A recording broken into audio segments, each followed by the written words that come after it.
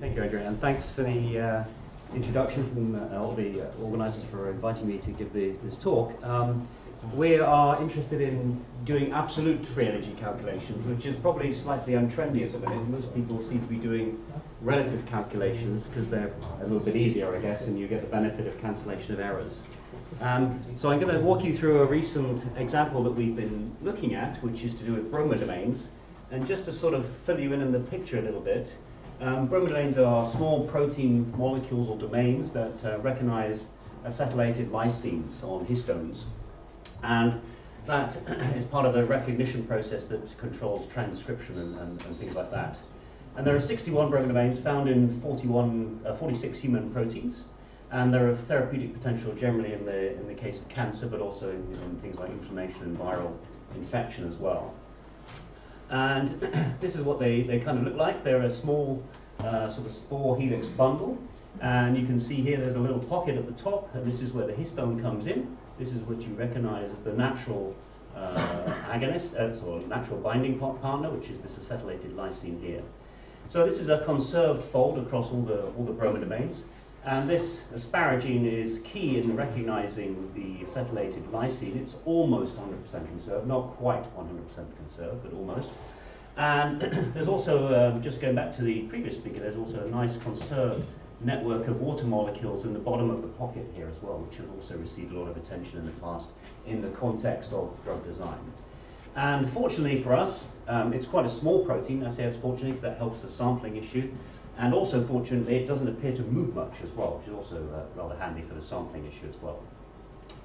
So, in the case of it being a drug target, although a few of them have been very well characterized, the links between the pathology and individual bromodomains is still not clear in all cases. And so there's a desire generally to develop selective probes, even if you're not interested in developing actual drug molecules. The idea of getting selective probes is still useful.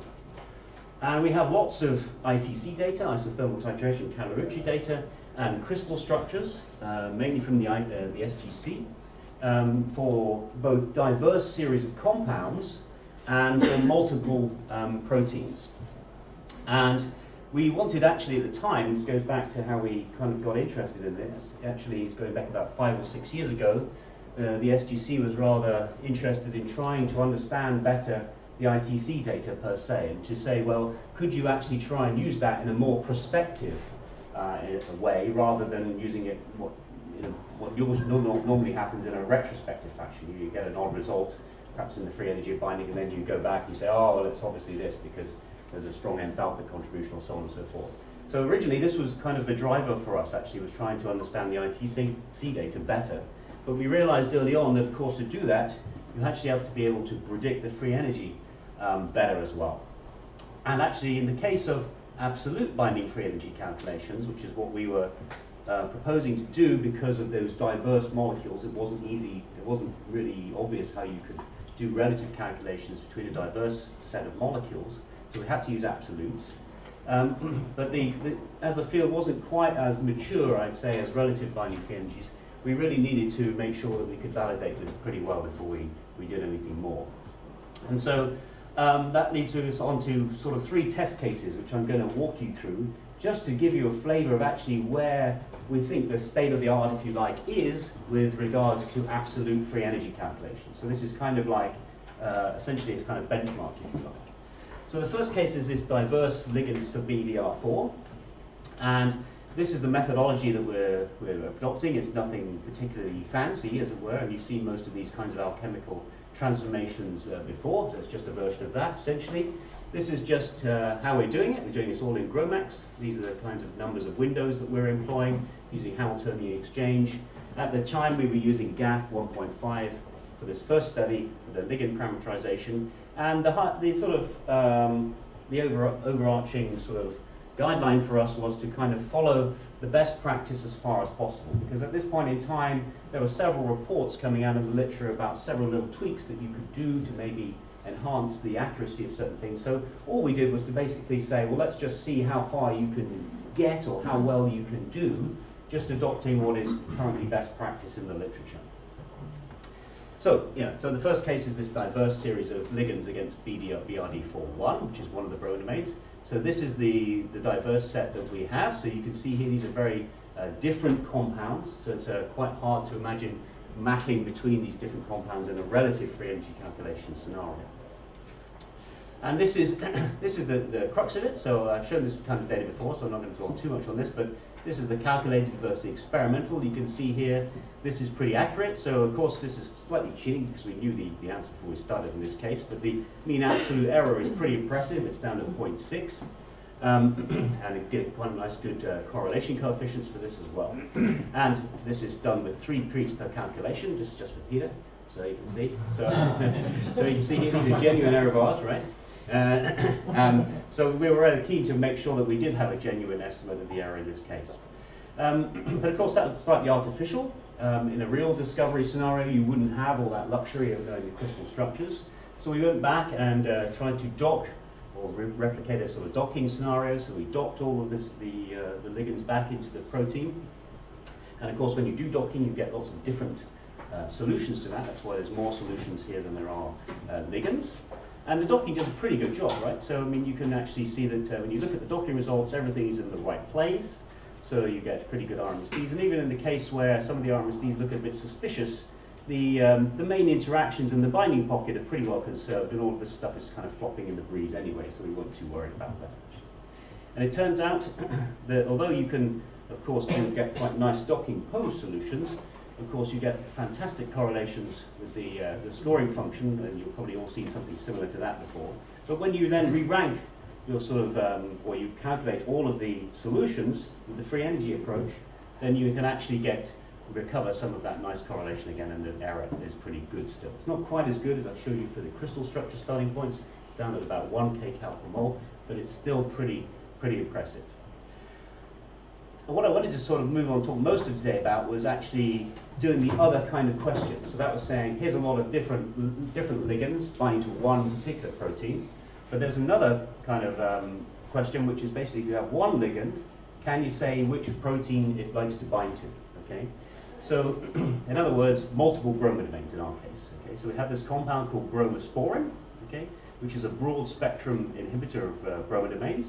Lots of ITC data for this guy, and we also have for 21 of these proteins, we also have a crystal structure in the apo form in the PDB. And now we've moved on to GAF 1.7, and I'll come on to talk a little bit about torsional reparameterization as well. So a nice spread of free energy of binding to different different bromodomains here to explore. Of course, we don't know the binding pose, or we didn't know the binding pose. So again, this time we have to use docking to get the initial poses. And then we calculate the free energy, the absolute free energy for each of those individual poses. Okay? And then the top 5 I'm showing you here. So this is our favorite one, if you like. This is the best binding, or the best binding pose. Okay? And then we've got sort of potential candidates from the docking solution that score slightly worse. Okay? And as we were doing this work, a crystal structure did actually appear, and we were holding our breath rather nervously, but actually, fortuitously for us, we got the right answer, so that was good. Right? So this is our best pose. This is number 1, compared with the crystal structure that came out. Okay, so this is this BRPF1 with bromosporin. Okay. So it's a pretty good overlay. The RMSD is about 2.3. So that gave us pretty good confidence that this approach was likely to be okay, and we could proceed just using the dock solutions that we'd evaluated from the early part of the study. So this is the upshot. This is calculated versus experimental. You can see here, this is not quite as nice, right? We're having trouble with this. This is a very much harder problem to solve. You can see here we're down at mean unsigned error of about 1.7 kcals per mole. Not so good on the correlation as well. So at this point, I presented some of this earlier last year to maybe some of you have seen some of this before. And there were several suggestions from that discussion of things that we should be trying.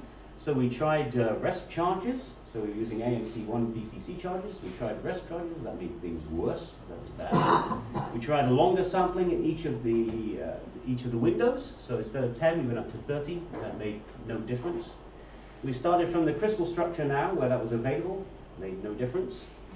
We started from different end state starting structures. So what I mean by that is that in the series of windows you kind of you annihilate from, or you create from a certain position, and usually you just use that same one and move the windows along, as it were. But in this case, we tried to say, well, if you start from the apo state and equilibrate that a bit longer before you start the actual go into the lambda regime, perhaps you approach it from that direction, you should actually get a better equilibration or a faster equilibration. You do get slight improvement, you do get faster equilibration or convergence of the windows, but it's not particularly improving the accuracy.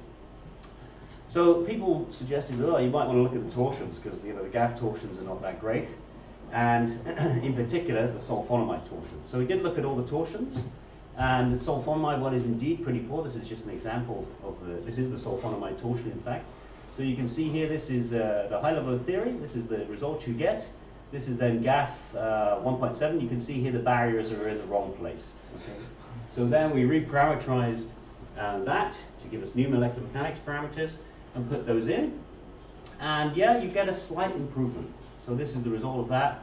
Now we get a slightly better mean unspotted error, but a still pretty poor correlation. And actually, we couldn't really get much better than that. That's probably about the limit for this. So I think that probably, I'll come back to at the end what that might be. So that's one example where we tried to do one ligand, if you like, against different proteins. A second example is, well, it's kind of two ligands in this case, looking at the BET subfamily. So it's one small subfamily of these bromodomains. And this is the kind of subfamily here. So there's kind of two branches to this BET subfamily, so-called BD1, okay, and BD2. And there are two compounds of interest with respect to these bromodomains. One is this RVX208, okay, which is selective, okay, meaning that it binds slightly better to BD2. Okay, so this is the data here. So it binds slightly better to BD2 than compared to BD1. But this RVXOH compound is non-selective. Okay, you don't get any selectivity. Okay, and the difference between these two molecules, if you look, is just here. This is an OH, and this has this ethoxy hydroxyl group here. Okay, so it's quite a small subtle difference. Okay, and this guy is, as I said, non-selective. So, can we actually recover that using absolute free energy calculations? Is the question. Okay. Now, there's a slight twist to this, because actually, if you look at how these compounds bind in the binding site, the 208 compound, this is the selective guy, okay? He binds, yeah, in the same orientation, okay? That's what you would expect, right? But the RVOH compound, okay, this one binds in a different orientation, okay? And this is something that sometimes people take for granted, especially when doing the relative free energy regimes, is that you have the same binding mode between the regimes, okay? And you would have probably have missed this if you had adopted that kind of approach here. So this is kind of intriguing. Now, it turns out that this, the ethoxy group that's on this guy cannot actually bind in this pose. Okay? So that's the reason why you get a slight difference between these. So that's kind of intriguing. The good news is that when you do the absolute binding free energy calculations, you actually recover the right pose. Okay? So the calculations do actually say that this guy is a better binder in this orientation compared to this possible orientation for BD1. Okay? So it's all consistent. It's all really nice. So these are the predicted affinities, okay? So we can recover that quite nicely. So the 208 compound, we can see generally binds to BD2 compounds, pretty much with a much better, as it were, than the BD1 compounds at a significant level, with this p-value here of 0.03. And when we look at the RVOX OH compounds, then we see that actually that selectivity has kind of disappeared, and actually reproducing exactly what you see experimentally, which is kind of nice. So no significant difference between these two different types of bromidome. Okay. So that was kind of a really nice result, and this is putting it in the same kind of plots that I've showed you before. So calculated versus experimental. You can see here now we're down into a very good mean absolute error again, 0.8 kcal per mole. Really quite nice. Reasonable correlation coefficients. So again, we're actually doing quite well with these absolute calculations in this sense. So I hope I sort of managed to convince you in this sort of brief talk that we're able to identify the crystallographic pose from a set of possible poses, which is quite important when you don't actually know that answer up front, okay? And you can do quite a good job, quite accurate, so RMS errors of 1 to 2 kcals of predicting the affinities of ligands with diverse scaffolds, okay? And we can predict selectivity well for one case, the RBX compounds, but perhaps not so well for this bromosporin compound. And that suggests to us that ligand parameters are still problematic. We think all the things we tried, and it's not an exhaustive list, and welcome more suggestions to try, but it seems that somewhere those ligand parameters are still a little bit problematic. But even worse than that, identifying the source of these errors is non-trivial. We had a little bit of a discussion about this yesterday, but I think even for these kinds of problems, identifying exactly where the source of the error is kind of tricky, okay? And ultimately, relating affinity back to the protein structures is actually still difficult, although you can say, yeah, this one does better than this one, and so on and so forth. Actually, the reasons why, we still don't really actually have a good way of doing that, I would say. Okay? Perhaps we might hear something about that in the next talk. Maybe, no, maybe not. And I'd say also it's important for us as a free energy community to have kind of markers in the sand. Okay, so what I mean by that is kind of data where this is kind of where we are at this point in time, and you know, this is what you should be aiming at. So if you've got a method that you think is better or faster or more accurate, then you know, you have something that you can aim at and say, this is where we are, this is the same data. And to that extent, we've tried to be very open about the data set.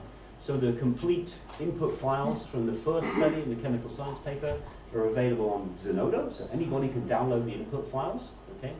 The complete input files again for the JAX paper, which had the bromosporin and the RBX study, are available on the JAX as supplementary information. Matteo also did all of this work, I should add. Did a nice tutorial on Gromax, using Gromax 16 at the alchemistry.org website. And I'll just end with this quote. This quote, which was on Derek Lowe's blog last in February when the paper came out. So we're getting quite close, but maybe not close enough for some medicinal chemists. Okay. But with that, I will end, and I will actually thank Matteo, because Matteo did all of the work and deserves all the praise. He sat over there somewhere. There he is. He deserves all the praise. He's now postdoc with Bert Groot. I'll thank Stefan at the SGC and the guys at Unitech and these guys for computer time, and you guys for listening. Thanks. Thank you.